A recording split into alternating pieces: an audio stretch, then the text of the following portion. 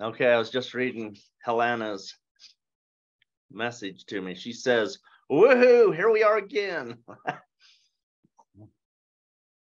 It is fun. I'm glad I started doing this. It's been fun. Okay, let's go ahead and get started. Today is January 5th. This is our question and answer for Thursday night. We do this every Thursday night, which is super fun. And then it goes on to YouTube so that people can watch the recordings. And I'm averaging about like 23, 25 people watching the recordings. So that's good. Somebody's been enjoying these. I have some friends on the East Coast who just different. I have family members there, and I have just other acquaintances. And I think a lot of those people get on because for them, this is pretty late, especially when we go late. We've had some of these Q&As go up to 2 hours. The last 3 or 4 months, I've only been keeping it to an hour because that's much more reasonable. Let me change my screen just a little bit here. This is a picture of me in a greenhouse that I had in Oregon. We had an 1.5 acres under a greenhouse up there. We were in the Willamette Valley, and it was fun. It was pretty good. But anyway, there's just an old picture. I thought I'd bring it out and show everybody. Excuse my cough. I'm still coughing a little bit. I talked for about 90 minutes today straight. I did a class for Regenerative Agriculture Summit, and we had some of the experts about regenerative agriculture on there, and it's been a 3-day class. Today was the last day, and I taught a soil health part of that. So between my cold and all that talking, we're going to keep this short today. But I certainly want to answer anybody's questions that you have. But here are the 8 ways that I help people to grow food. And I just go through this really quick every week so that people on YouTube can see this in case they don't, in case this is the first time here. So I have a YouTube channel. I have my Zoom meeting every Thursday. That's what this is. I have my Patreon site, and that is where I have over 500, excuse me, over 500 videos and articles, and you pay $8 a month, and you have access to that video library that shows you observation of what you need to be looking for when you're out there in your farms, your fields, your greenhouses, your gardens, and it shows you how to do things. And so I cover a lot of stuff. I do try to cover some psychology with that on how we need to be thinking and how we need to be planning and what we're doing. So that's a good one. And the people who've been on there, most of them, I've had good comments. I think people are basically happy with that. The next thing is my 17-week farmer career training course.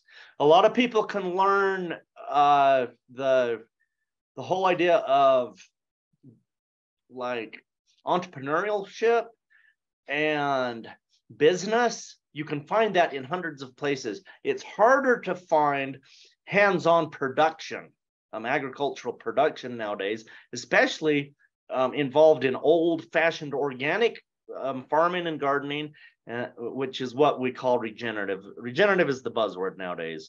And the reason it's called regenerative agriculture is because back in the day, everybody was just called organic farmers or whatever, and that's kind of what we called ourselves. And then when the United States Department of Agriculture decided that organic had to mean something, if you were going to label something organic, there had to be a set standard behind it. And the people who call themselves regenerative now, they didn't really agree with that. We felt like it lowered our standards, which it did. And so we stopped calling ourselves organic. Anyway, so now regenerative is the buzzword. Number 5, I'm a laboratory. I can do soil, do soil testing for you. I'm available to do consulting if you need help. And I have my boot camp, and my boot camp is coming up in a couple of weeks. So that's super exciting. We're having a winter boot camp to focus on growing food in the middle of the winter when there's lots of snow outside.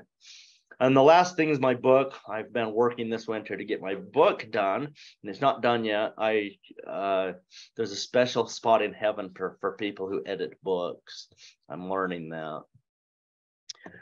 So let's move on. Today we're going to talk about the soil.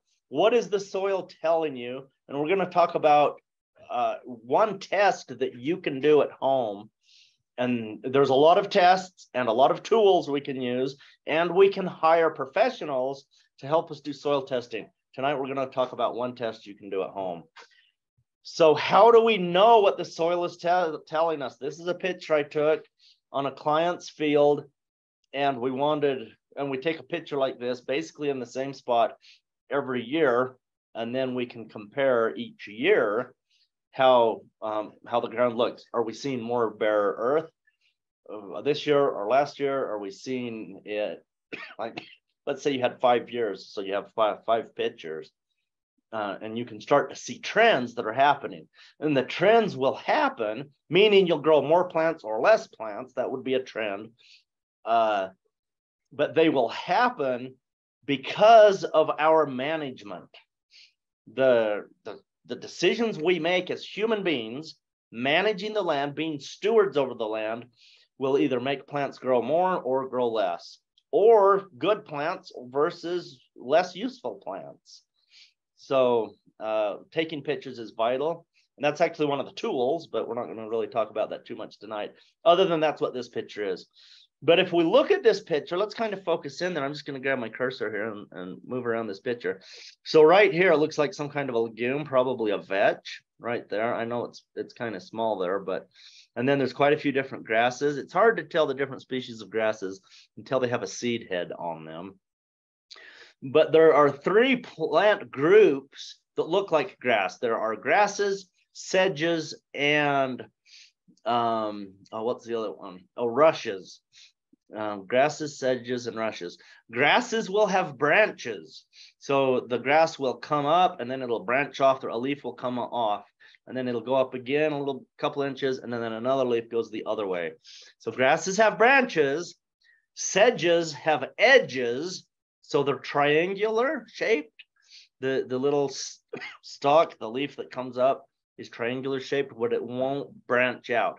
And then rushes are round, like a pen or pencil. Of course, most pencils nowadays are more like an octagon shape, but they're a cylinder. So rushes are cylinders. So that's how you can tell the difference in those 3 different plant groups. And then, of course, we have forbs. A forb is any plant that has a flower. So a flowering plant is a forb. And then we have legumes, and legumes do have flowers. So yes, legumes are forbs, but not all forbs are legumes. Legumes produce, what do they produce? They will produce nitrogen in the soil. They team up with bacteria and create nitrogen, but they're creating it for themselves, and usually they don't release the nitrogen for other crops until that plant has died, or at least the root portion of the plant, where that symbiotic relationship of the plant and the bacteria is making the nitrogen. So, and there could be some debate on exactly how I explained that, but basically that's true with most of them. Some of them could be giving off nitrogen during their growth, but a lot of them don't. So there's just a little bit of what we're seeing in here. So I think it looks like there could be some yarrow in here. Most of it is I think that vetch, and vetch is a legume. And so we're seeing grasses and vetches in this picture. What you want to see in a picture like this is 5 or 6 different plant species. And I'm seeing basically 2 in here. So there are, excuse me, there are 2 different trains of thought when it comes to testing soils. One is we test for nutrients. The other one is we test for microbial life.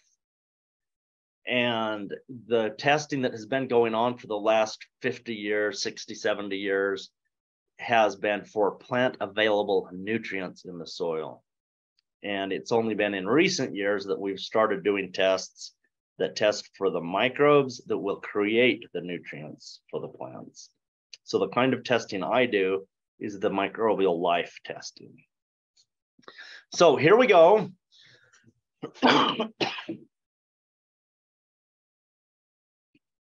We have the shovel test tonight. That's what we're going to talk about.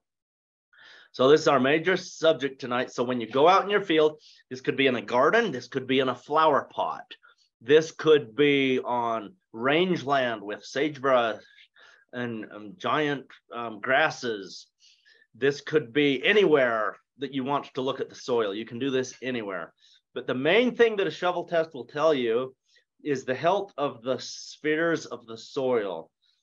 So in the last 2 weeks, I don't know if it was 2 weeks ago or last week, but we talked about the 6 spheres of the soil. And we've been saying the 5 spheres for years, but within the last, very recently, I think it was early, like last year, so it's almost a year ago, I think, Ray Archuleta added in, and by the way, Ray Archuleta is one of our top soil scientists in the country, but he added in a 6th soil sphere, which is the phyllosphere, which means the leaves that are collecting the sunlight and creating photosynthesis. But when we dig the dirt up, we don't see the phyllosphere. So what we're going to be looking at is the other 5 spheres.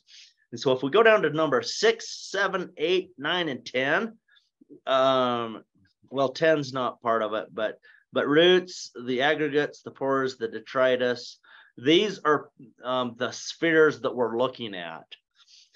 We're also want to look for the drillosphere, and that's number 3, which is the earthworm count. So we can actually count the earthworms, but before we start counting earthworms, we want to look and see if there's earthworm holes, and that would actually be the drillosphere, or the holes themselves inside the soil. So if we look at this picture here, you can see where my 2 fingers are here. This is the A horizon, and it's pretty thick. It's 2.5 to 3 inches thick here, depending on where you go around here, because it was different depths at different places as we rolled this root ball around. But so this is that top part. This has most of the roots right here in the top couple of inches, and it was so thick with fine roots.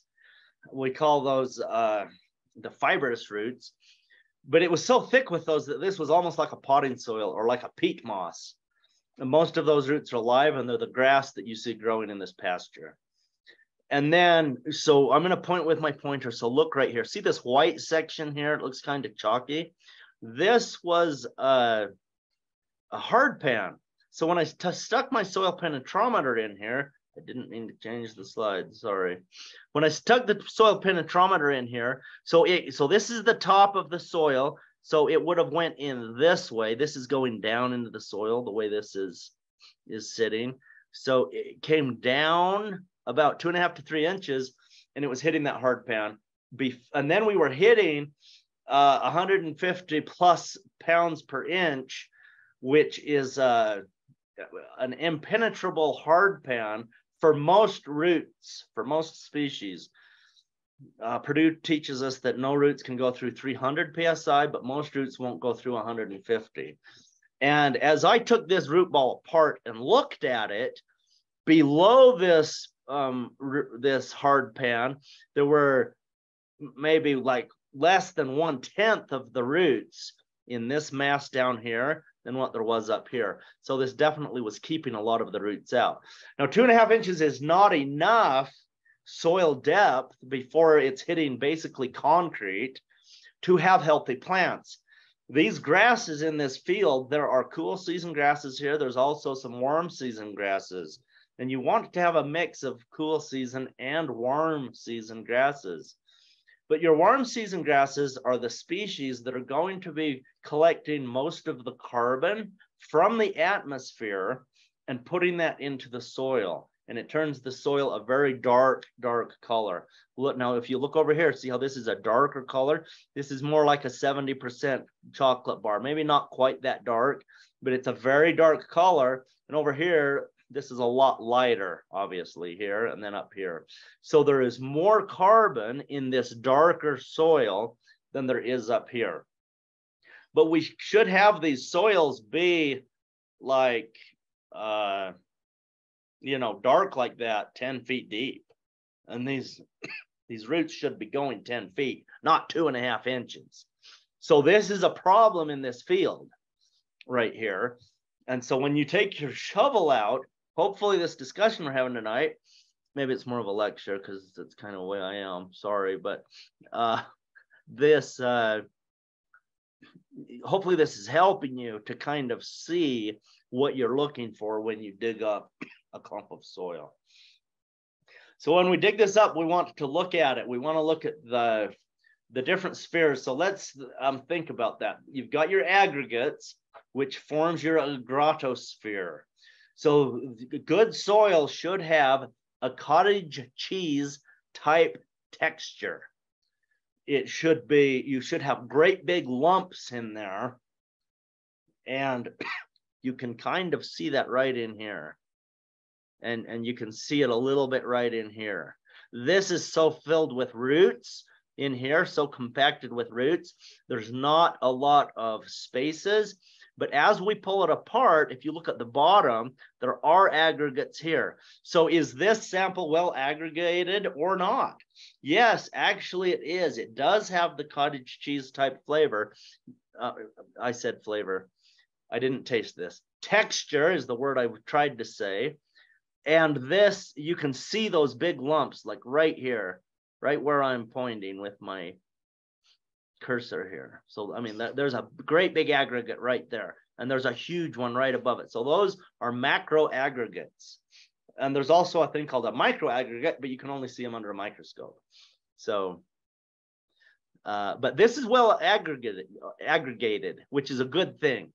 So when you have good aggregation, that automatically makes the porosphere, which are the pores between the aggregates.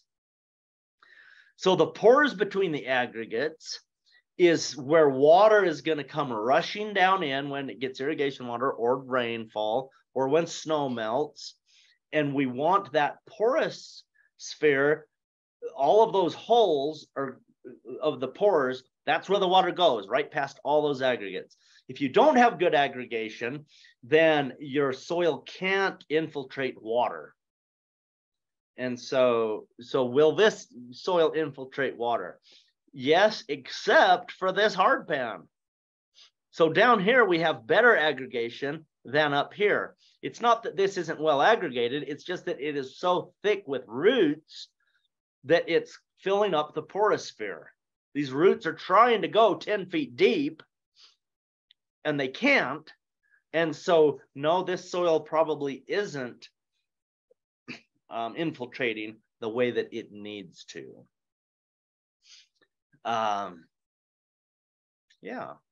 Let's move on. Let's look over here at our list.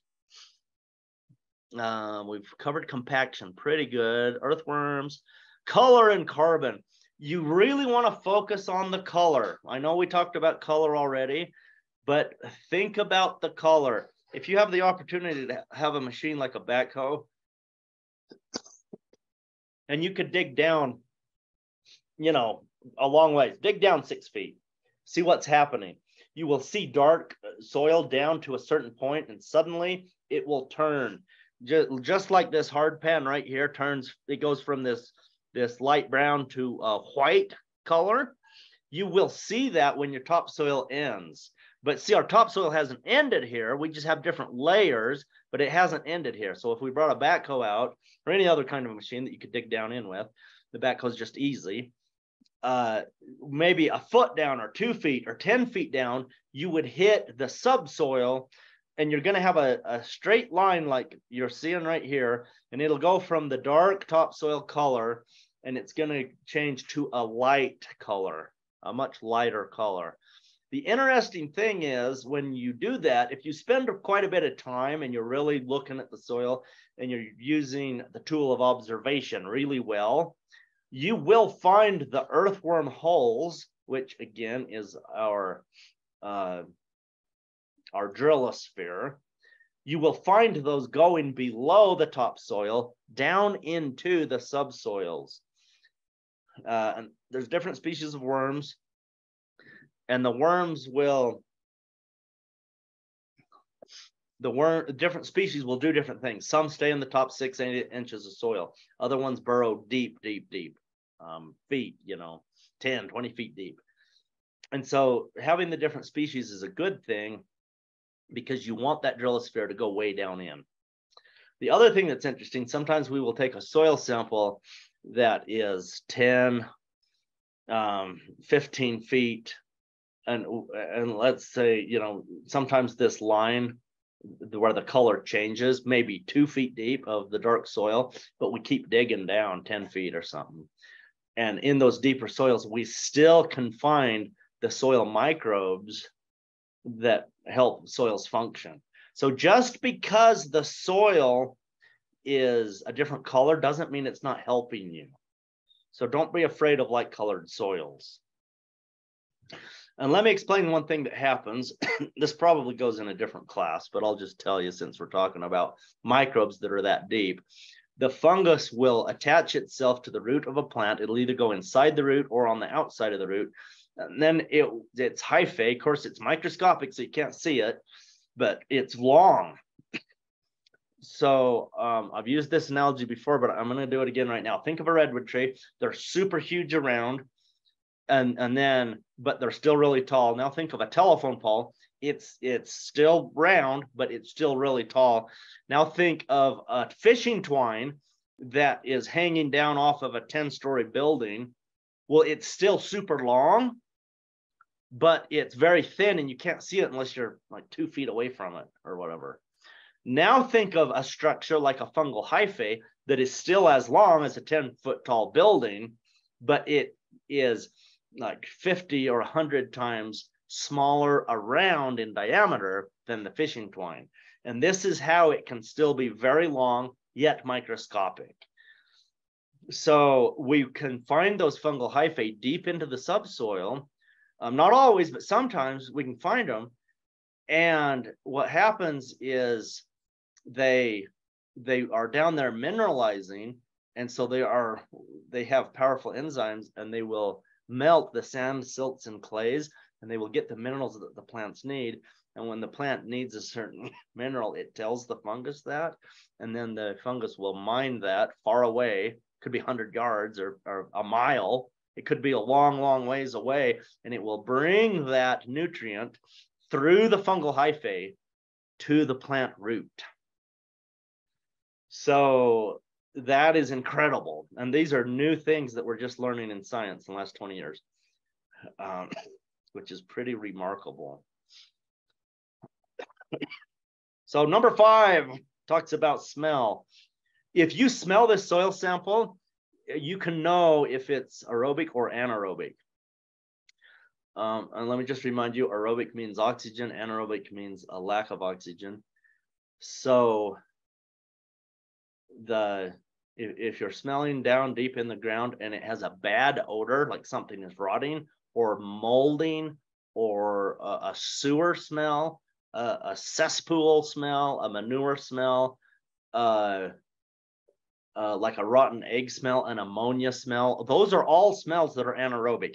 And anaerobic smells will tell you that you probably have disease-causing organisms in the soil.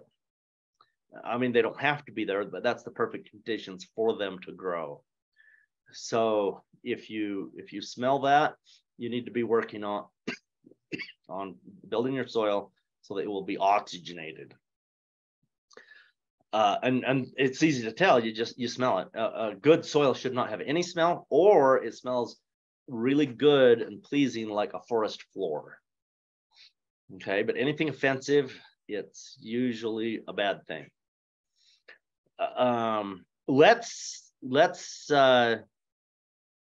I think we should, you guys, let me look up my chat. I can see there's people who have written something.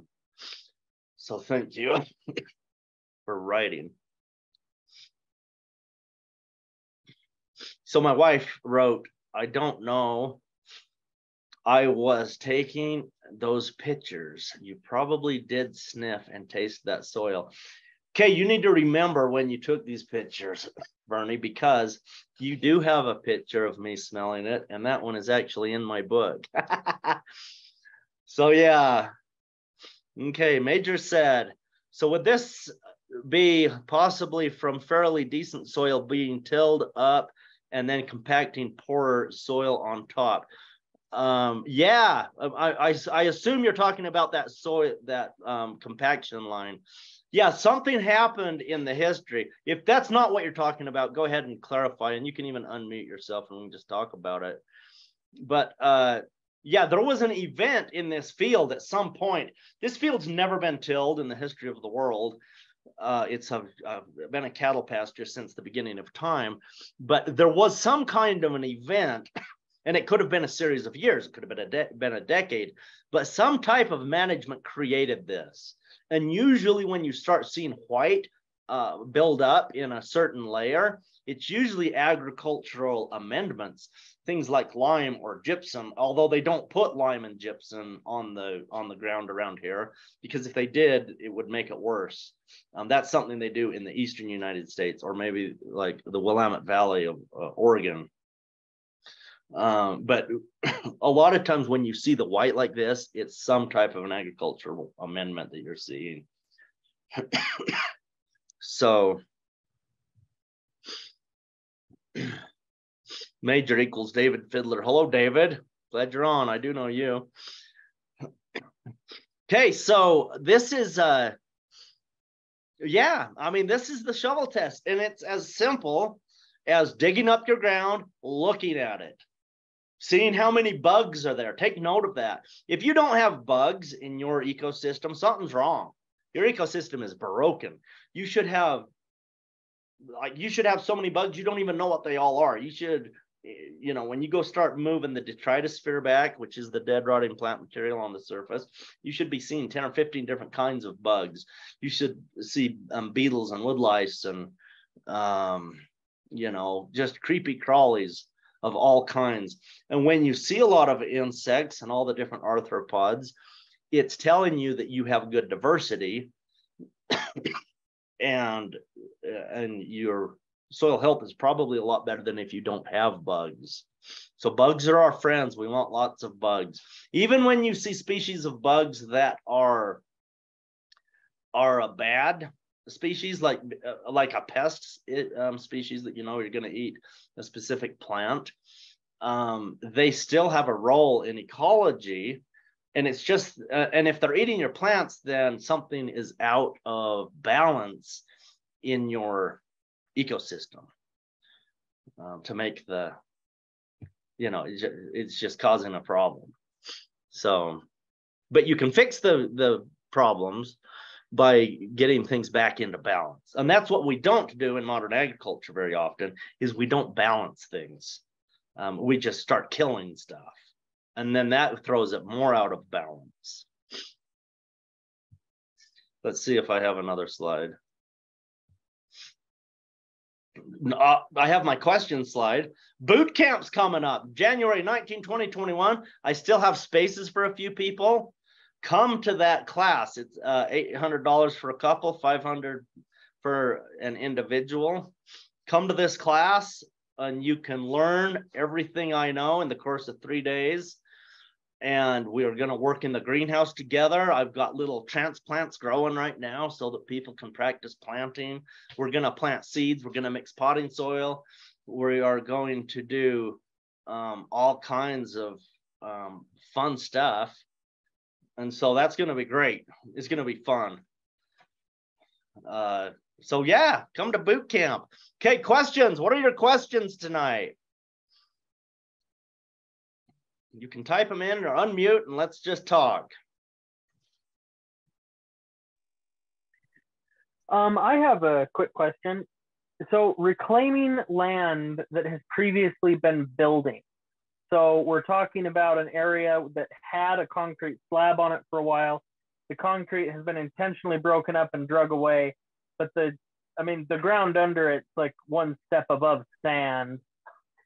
Is it worth, like, would it be a good idea to like dig that out and fill it up with something else to try and turn into soil?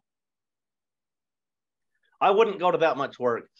Okay, here's the rule of thumb. This is what you always want to do. Take your very best land that you have and you improve that land first. So as soon as you get your best land at maximum production, that's when it becomes financially viable to take your poor land and get it good. There's been a lot of people who have spent a lot of money, like all their money, on the really poor land to make it better. And they did make it better, but it still wasn't producing enough to be profitable. And then they're broke. But if you take land that's producing pretty good, but it has room to improve, you put your time, your effort, your money into that land, then that will go from pretty good to excellent, and now it's making you a profit in your operation. So my question is, do you not have enough land that you have to use this really bad piece of land you have? Well, it's just a piece of land that's available. So we were just curious about what our best practice would be with it. Yeah, and of course, I think I know what you're talking about, because you just have it's just a small garden plot. We're not talking about acres, right? Yeah, no. Yeah, so yeah, I mean, when did the cardboard or the concrete leave? Was it recently or was it years ago? It's probably been three-ish years. Okay, so in the last 3 years, have you had weeds growing there naturally? The first year, no. The second year, we had some scrub grass pull up. This last year, there's been it's pretty patchy, but yes, there's some. There's still wide swaths where nothing grows at all. All right. Yeah, so I wouldn't dig that dirt out and take it away. Unless you think it has been contaminated with something like a nuclear warhead, which is unlikely, depending on where you live. If cars were there and there was a lot of oil in that ground, there could be some contaminants. Usually the ground is not contaminated though. If you have weeds growing there, then it's not contaminated. So you could do a test this year. You could just water it and see what comes up naturally, because there's probably weed seeds there. If the concrete's been gone for 3 years, I'm sure there's weeds there, just weed seeds that have blown in. So one thing go ahead. One thing I'd considered is just getting a whole bunch of straw and wood chips and just piling it on 4 feet thick across the whole thing and just letting it rot down, keeping it kind of moist. Yeah, that's the perfectly, yeah, do that. That's the perfectly right answer. And after you water it for, a month or two, if it heats up and starts getting composty and hot, that's a good thing. But once it cools down below 80 degrees, then fill it with earthworms and let them go to town and just start planting in it. Inoculate it with a bunch of fungus and beneficial fungus and bacteria and nematodes, microarthropods. All the other critters will come in naturally. And that's a good way to do it. And then just plant a bunch of plants in there. It'll be great. It'll heal itself. So what you're saying is the right thing to do. Unless you have some weird thing like a nuclear bomb blowing something up and you think it's contaminated. I mean, some people do deal with contaminated land. And that's what we call bioremediation, is when you take biology that will collect contaminants. Usually it's different species of fungus that will do that. And they don't really, they don't remove the contaminant, but they tie it up in their hyphae.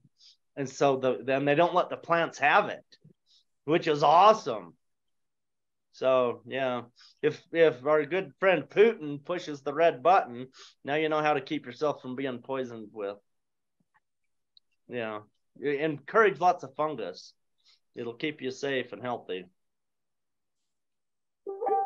I have a question here. I think it's kind of related to it.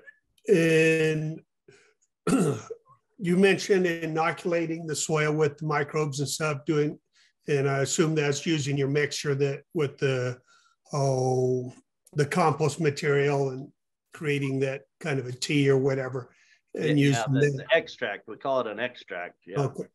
Yeah. So going over, I've got some areas that they've got weeds growing very sparse. I mean, you can see the brown looking sideways at it. You don't have to look straight down at it pretty much, but it has grown some weeds. So just spraying the extract over it, over time, that will naturally work into it and create it a better soil, or do I need to also be working to add in some other admixtures, some compost or other materials that way? Okay, I'll give you the quick answer and then I'm going to explain it. The quick answer is yes. Inoculate it. And then, yes, you have to put other stuff on there to feed them. So here's the long answer. When you inoculate it, that is introducing the beneficial microbes. And you've got to realize that these microbes are your most important livestock you will ever have. So if you were going to have a cattle ranch and you bought 1,000 acres of pure sand, and then you went out there and you looked around in 2 months and you go and you say, man, where's my cows? Well, you don't have any because you never bought cows and put them on there. All you have is sand. And so this is a really absurd analogy, okay? The second part is, let's say you do buy a bunch of cows. So you get 500 cows, you put them out there, and you go back and you check them in another 2 months and they're all dead. Why? Because it was all sand and you didn't feed them. So if you're going to put 500 cows on 1,000 acres of sand, you need to put hundreds of bales of hay out there also. You've got to feed them. So now let's switch cows into the beneficial microbes. So you have a piece of land you're trying to make healthy to grow a great garden. Well, you need to put the microbes out there. At the same time, they need food and water just like any other livestock. So there are two food sources for the microbes, and that is your detritosphere, which is the dead organic matter on top of the soil. So dead plant material, anything that you could compost. So wood chips would feed fungus. Green plants like grass clippings, that's going to feed bacteria. So anything that you compost, any rotting organic matter will feed microbes. So the ground needs to be covered. And I say 4 inches is a minimum. 12 inches is better. But 4 feet is excessive. So Ezekiel, be careful about your 4 foot idea. And the reason it's excessive is because oxygen only penetrates in 1 foot.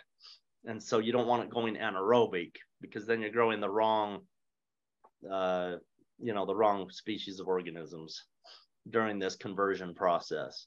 So yeah, food, water, microbes, you will build a functioning soil. So you would add like 1 inch, maybe. That's what I do in my gardens. I add 1 inch of compost on top of my garden beds once a year. Not every time I plant, because in my greenhouse, I'm growing 3 to 4 crops a year in a bed, but I'm only adding 1 inch of compost once a year.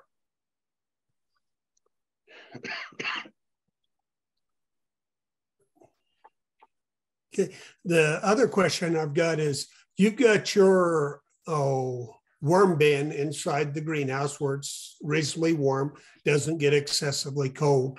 I don't currently have a facility that way that I can do that. So building something like that would potentially be exposed to the open elements, is that going to be a problem for the worms, or do I need to create some kind of protection for them?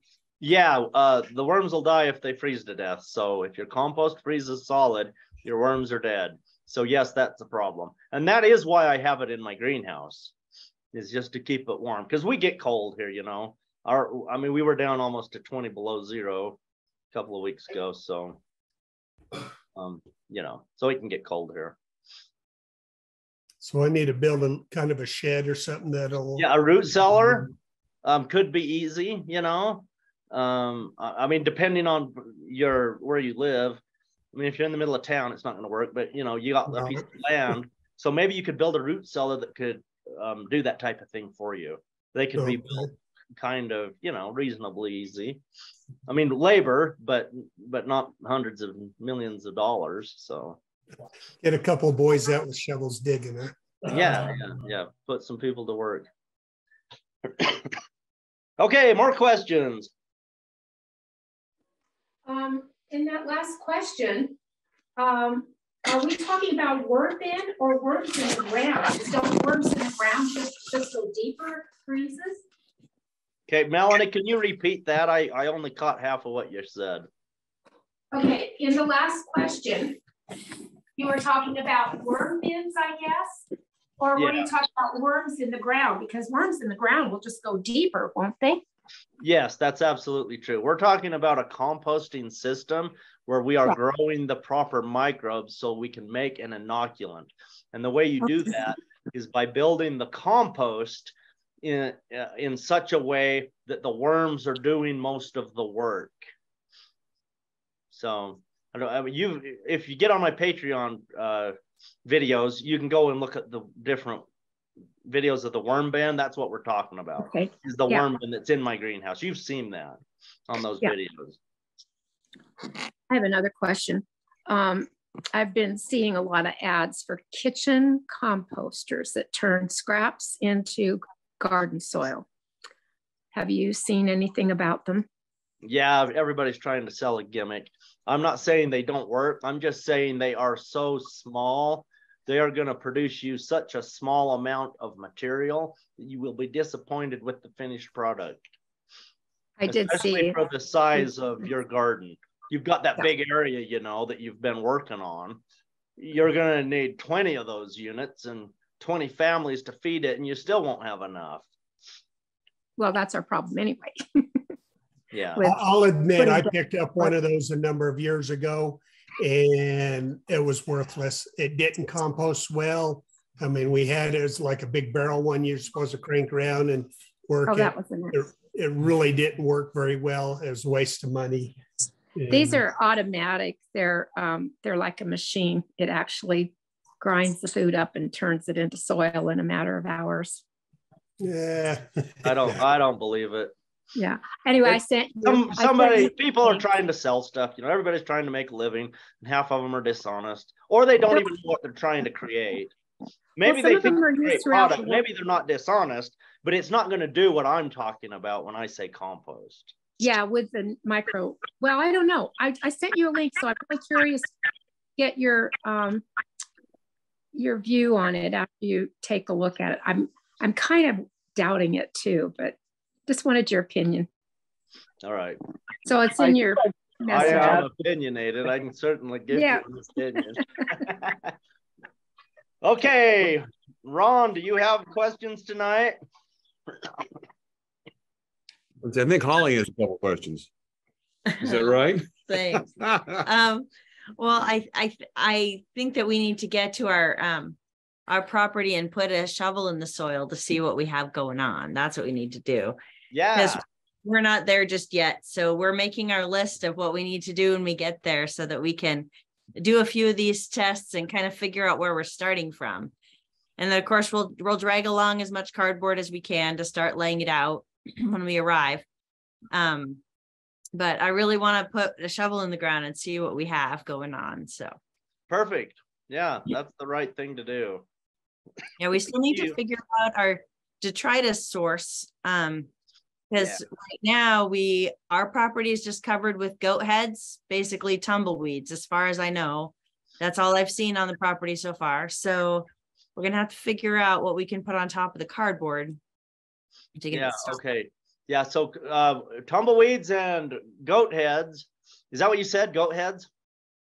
Okay, so tumbleweeds and goat heads are early succession plants.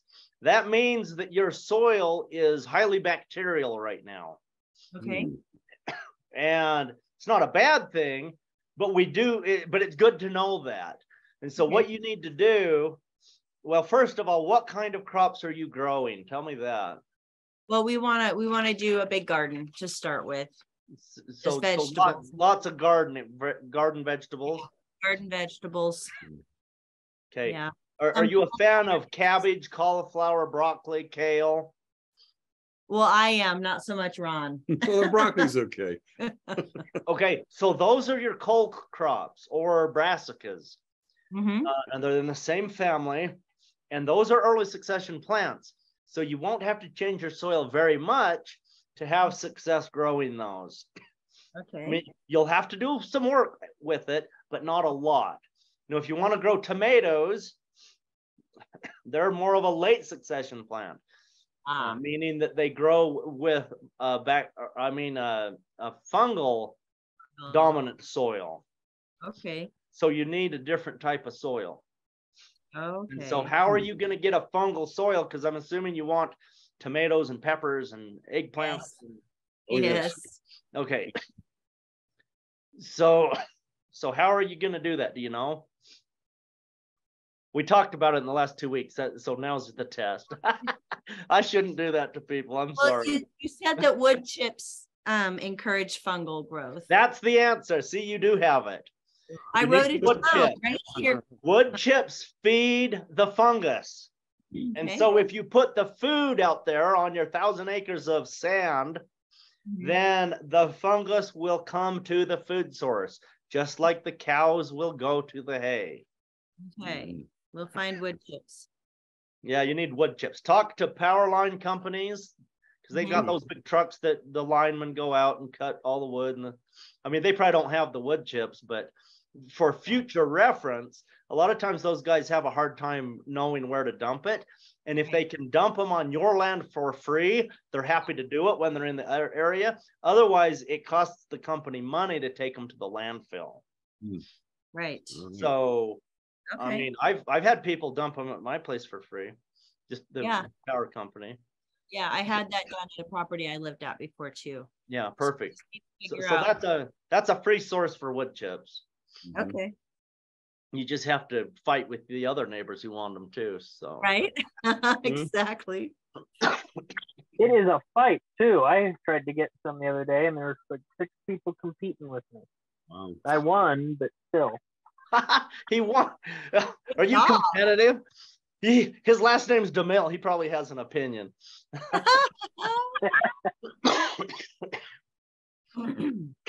Okay. Okay, thank you. Who else is on here tonight that hasn't asked a question? I have a question. This is Tatiana Fallon. You probably know my mom, Anelity Milne. I don't know if you. Oh yeah, sure. Yeah, I'm glad you're on tonight. Thanks. I'm here in Kentucky, so it's dark, so I'm not turning on my camera. But I used to farm or I had a garden in Utah, and I did really well with it. But then I came here to Kentucky, and I don't know how to manage the amount of water that I'm getting. And so we put down the cardboard and all the layers, and I tried that, and I think it just all washed away.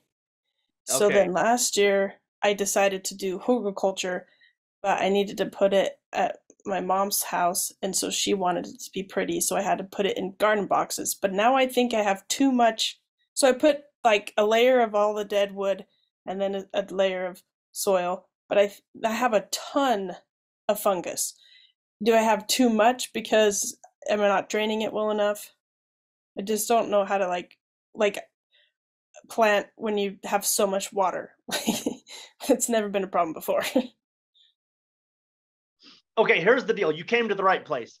I used to live in Missouri, and so I know all about gardening on the east side of the Missouri River, which is the whole eastern United States. There's a little bit differences, but there's not huge differences like from in the west to the east. So, oh man, I want to talk about this for an hour. It's so exciting. What am I going to say to answer your question? I got to focus. Every gardening book that's ever been published, I shouldn't say that. 99.9% of all gardening books that have ever been published were published in the eastern United States, in places like Chicago and New York, because that's where all of the old traditional publishing houses were. But guess what? They would sell the books in all 50 states and Canada and everywhere else, but it was only applicable to east of the Missouri River. I mean, this should blow our minds. Why are we why are we gardening according to gardening books when they are inaccurate for where we live?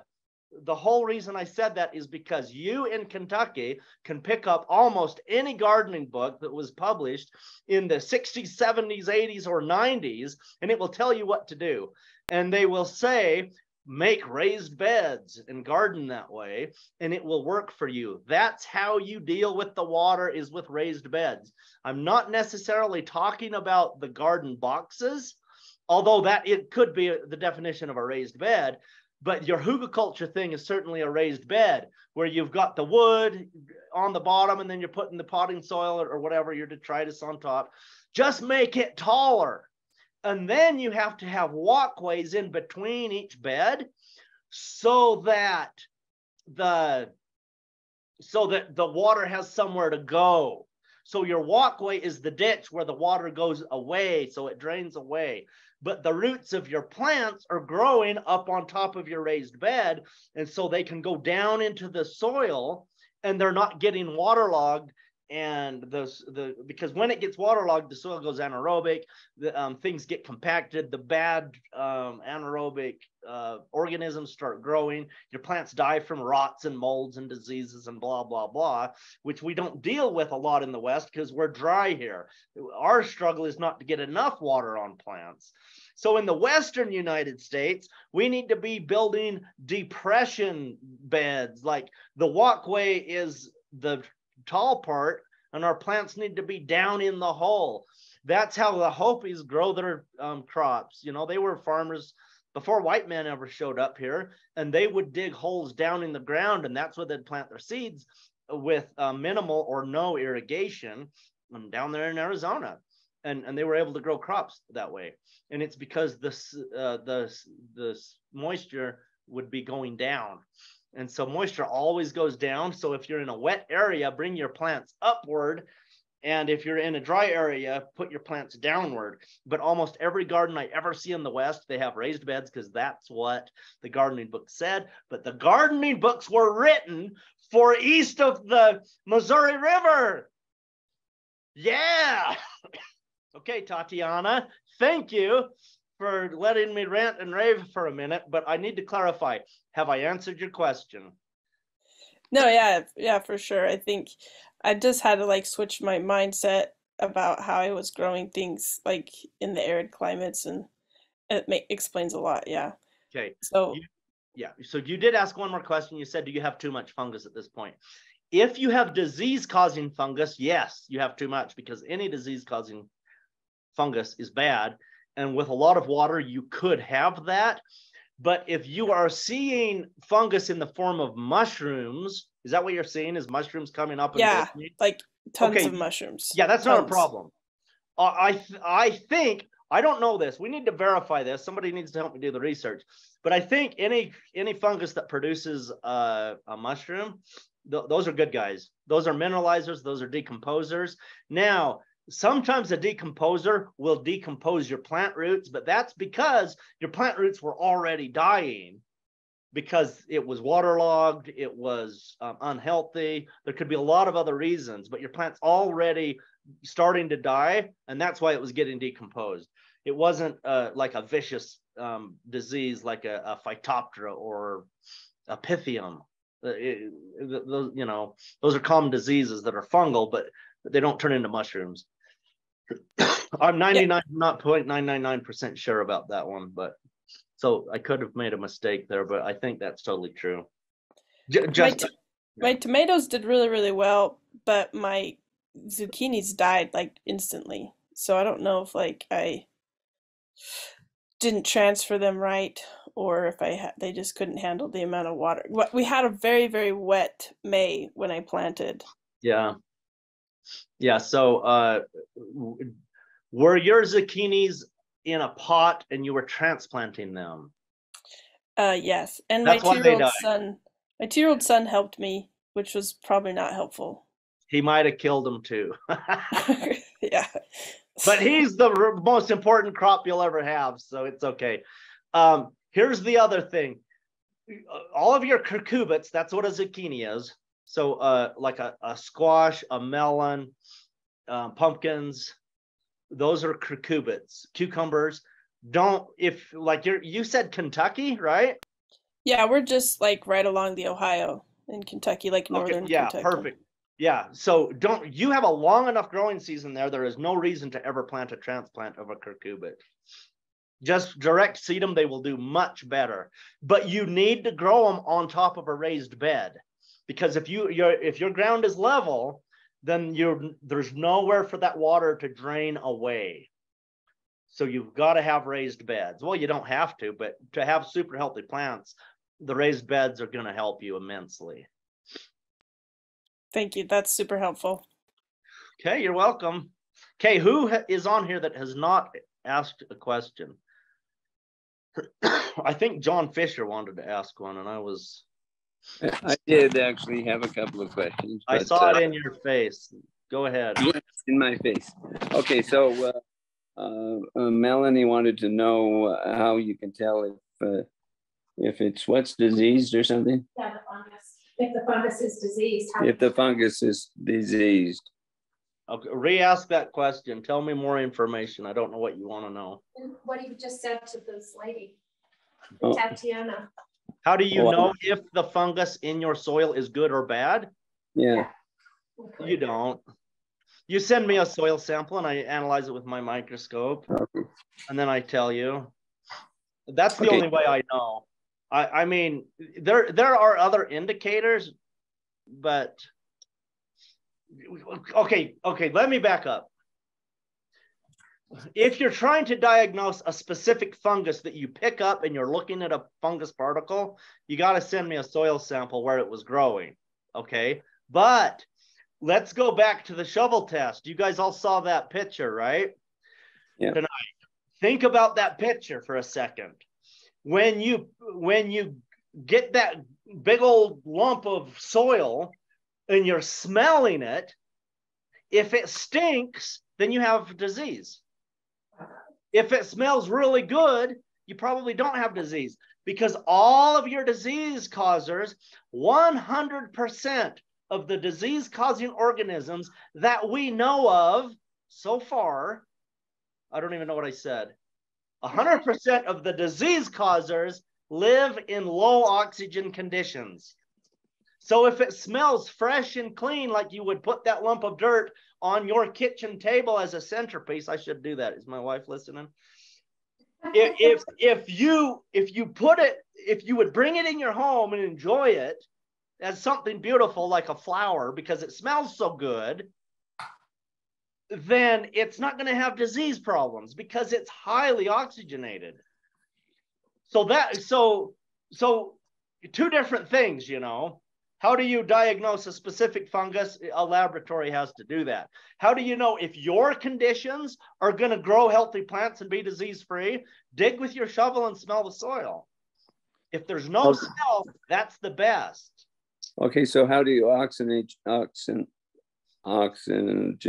your soil? You put worms, fungus food and bacterial food on top of the soil. Okay. And you water it and you grow plants in it. Now you have a food source for fungus, for bacteria, and you have a water source for them. And you put fresh plants in it to grow. And as the plants are growing, the rhizosphere, which are the roots, will exudate the sugars, the photosynthesis, you know, the photosynthate goes into the roots, out into the soil, and those are your food sources. Green living plants that are dying on the soil surface feeds the bacteria. Dead woody things like wood chips feed the fungus. Root exudates feed both fungus and bacteria. And once you have the bacteria and fungus in place, your other predators will come in, and the protozoa will eat the bacteria. The microarthropods and the beneficial nematodes will eat the fungus and bacteria, and then they will be giving off a balance of nitrate and ammonia. Am I saying that right? Ammonium or ammonium? Not ammonia. Ammonia is bad. ammonium. So those are your two good forms of nitrogen that will grow the plants. You have fixed your soil. You'll never buy fertilizer again. But that can be a process of 3 to 5 years. All right. We're starting on that. Hey, that was way too complicated. You didn't want me to go into all that. So we got our topsoil. Do we put cardboard on our top of our topsoil? Oh, it should have been underneath. Should have been what? Yeah, it should have been under. So, is it still worthwhile to put cardboard on top of your topsoil? Only if you have noxious weeds that are going to grow up through it. Cardboard is a barrier to stop a noxious weed. Okay. We have no idea. Yeah. Okay. All right. Okay. So just tell them we have no idea. Yeah. So we have no idea. Mel, you can hear what Melanie's. Well, I know your project. You know, I just water that strip of land this year. Put too much water on it, so all the weeds will grow. Get out there with your lawnmower, mow it down the first year. Plant your food crops in it the second year. And if you have patches of quack grass and morning glory coming up, that's the place where you need the cardboard. All right. Okay. Sounds good. Thank you. Okay, I'll take one more question tonight from whoever asks it first. Wait, I need to look at the chat. Somebody probably asked questions here. If you ask a question in the chat, unmute real quick and ask it. I don't know. I'm not good at this stuff.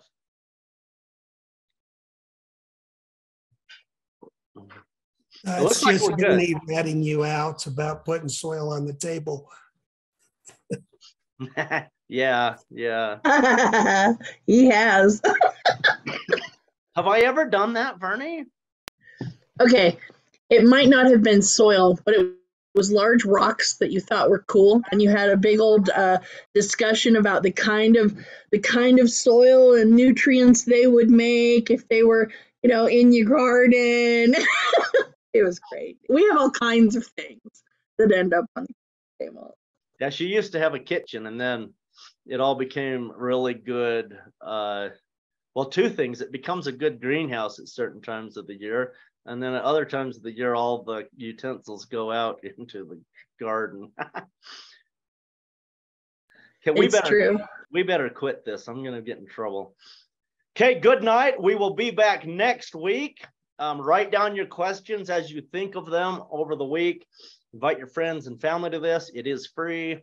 If you want to come to boot camp, we do have room. And we're probably going to organize a family boot camp. I think Helena had an idea for that months ago. I'm probably going to do that in the summer, but I just haven't figured it out with my schedule because we have weird things happening this summer. And so I haven't been able to schedule it. But wouldn't that be cool to have like 5 families and 20 kids running around mixing up potting soil? That'd scare me to death, but I think we might try it. It could be fun. So if you know anybody who wants to do that or participate, let me know. Okay, I'm going to end this for tonight. We will see you next week. And good night, everybody. Thanks for being on. Thanks.